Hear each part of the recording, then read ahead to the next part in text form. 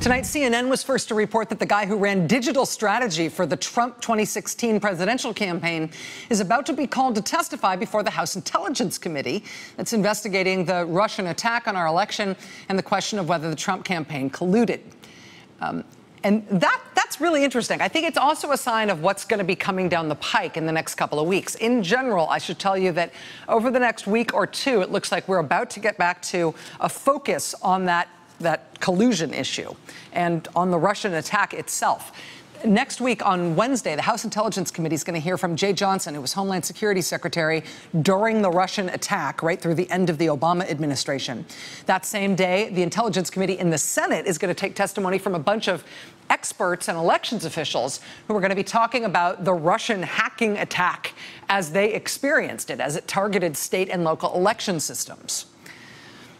Beyond that Russian hacking attack on state and local election systems, though, which we're learning more and more about all the time, and beyond the Russian hacking attack on the Democratic Party and the Clinton campaign, the other prong of the Russian attack last year was, of course, their open source social media stuff. Russia appears to have had paid operatives and automated bots using propaganda and disinformation and mounting these kinds of swarming-style attacks to disrupt the messaging of the pro-Clinton, anti-Trump side and to promote and circulate pro-Trump, anti-Clinton news and disinformation.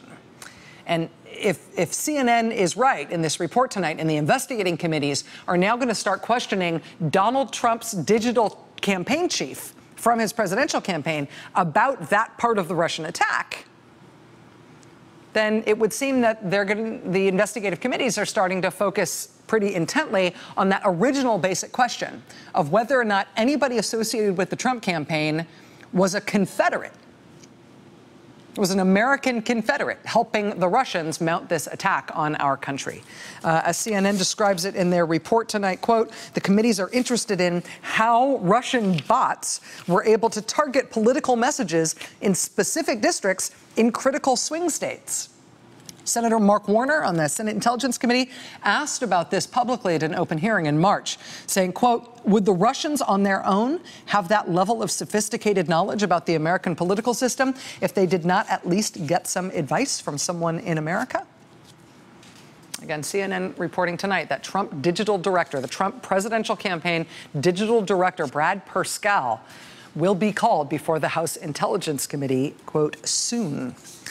They also report that and they also note, I should say, that the executive in charge of data operations overall for the Trump campaign was Trump's son-in-law, Jared Kushner, whose name keeps surfacing in all sorts of reports about the ongoing investigations. Now, in terms of the investigatory committees in Congress, we were first to report today that although it is the Judiciary Committees in the House and Senate who have oversight responsibility for the Justice Department and the FBI, it's the Judiciary Committees who therefore would be investigating credible allegations of high-level obstruction of justice in the White House. We were first to report today that although the Senate Judiciary Committee is taking up that investigation, the Judiciary Committee in the House is not. The Republican chairman of the Judiciary Committee in the House is named Bob Goodlatte, and a Judiciary Committee staffer today gave us this statement, which is very vaguely worded, but I'll give you the bottom line. They're not doing any investigating into obstruction of justice in the House. Now, in the Senate, they certainly are. Boy, howdy, are they. Dianne Feinstein, the Democrat, Chuck Grassley, the Republican, those are the top two senators who are senior on that committee. And the two of them have been exchanging increasingly detailed public letters about all the things they want to investigate related to potential obstruction of justice. Senator Feinstein sent a letter yesterday in which she explained to Senator Grassley that these are all the people she wants to testify as that committee starts to dig in on this obstruction of justice question. She says she wants testimony from the Attorney General, Jeff Sessions. She says she wants testimony from fired FBI Director James Comey. And if he keeps saying no to their asking him, she wants him to be subpoenaed. She also wants Director Comey's memos. She also wants to question all of the senior FBI officials who James Comey says he told about his conversations with the president. She wants to interview the deputy director of the FBI and the chief of staff to the FBI director and the general counsel of the FBI and the number 3 person at the FBI. And she wants to interview the head of the national security branch in the FBI. She wants to interview Dana Bente, who is the number 4 person in the Justice Department. She wants to interview the director of national intelligence, Dan Coats. She wants to interview the head of the NSA, Mike Rogers. And she would like to do all of that very soon, please. And I don't know if Republican Senator Chuck Grassley, the chairman, will agree to that list, but she has made her list public. She has argued her case publicly for why that committee needs to hear from those people if we are ever to get to the bottom of these obstruction of justice allegations. One point here, though. Even with that giant list of people that investigatory committee apparently wants to talk to, there is one name that is not on that big, long list that puzzles me for not being there. Part of the reason everybody wants to keep talking to the Director of National Intelligence, Dan Coats. You know, he gave hours of testimony in open session last week. He apparently gave 3 hours of testimony in classified session yesterday, 3 hours alone in classified session with the Judiciary Committee, with the Intelligence Committee. Now the Judiciary Committee wants to talk to him too. It has been reported by the Washington Post and the New York Times and NBC and the Wall Street Journal that Robert Mueller also plans to interview Dan Coats sometime very soon if he hasn't already. And part of the reason everybody wants to talk to him, part of the reason Dan Coats is so important to the question of obstruction of justice, is because the obstruction of justice thing isn't just about firing James Comey. Nobody thinks Dan Coats was involved in the firing of James Comey. There is a question beyond that of whether or not the White House, the president himself, maybe, tried to pressure the FBI into dropping their investigation beyond just the threatening and firing of James Comey. And the Washington Post reported that on March 22nd, President Trump asked Dan Coats, the Director of National Intelligence, in person in the Oval Office, if he could contact the FBI and try to get him to drop their Russia investigation.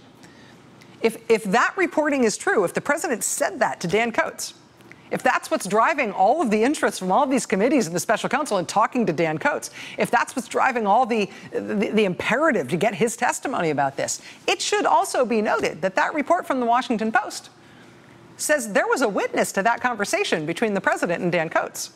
There was somebody else in the room when President Trump reportedly made that request. It was the CIA Director Mike Pompeo. With all these gigantic lists now of people who have been, advised to get lawyers and told to get ready for their interviews with the special counsel and get prepared to be interviewed, if not subpoenaed, by the investigative committees in Congress. Mike Pompeo, he was reportedly an in-person direct witness to one of the most overt alleged acts by the president to obstruct justice in this case. But nobody seems to want to talk to him. Tonight, we can report that at the end of last month, at the end of May, Chuck Grassley and Dianne Feinstein sent him a letter. They sent a letter to CIA Director Mike Pompeo asking him to tell them what he knows about whether White House officials tried directly or indirectly to pressure the FBI about its Russia investigation. They sent him that letter on May 26, telling him they needed his response by June 9th. June 9th was a week ago. We can report tonight that Pompeo never responded to that. These investigations are as red hot as they have ever been. We're going to be talking tonight about the speculation, I would even say the indications, that the president may be gearing up to try to fire the special counsel. And maybe other senior justice officials on his way toward that goal. But stick a pin in this thing about the CIA Director Mike Pompeo. I mean, maybe, I don't know, maybe there is something magic about being CIA director that means investigating committees and special counsels don't interview you, don't call you as a witness, even if you were in the middle of something they are investigating. But unless there's some magic CIA rule like that protecting him from being questioned, it does seem strange so far that Mike Pompeo appears to have like a little force field around him, deflecting any concerns about his actions and what he knows and what he saw, while everybody else around him, up to and including the vice president and the president, start lawyering up. We'll be right back. Hey there, I'm Chris Hayes from MSNBC. Thanks for watching MSNBC on YouTube. If you want to keep up to date with the videos we're putting out, you can click subscribe just below me or click over on this list to see lots of other great videos.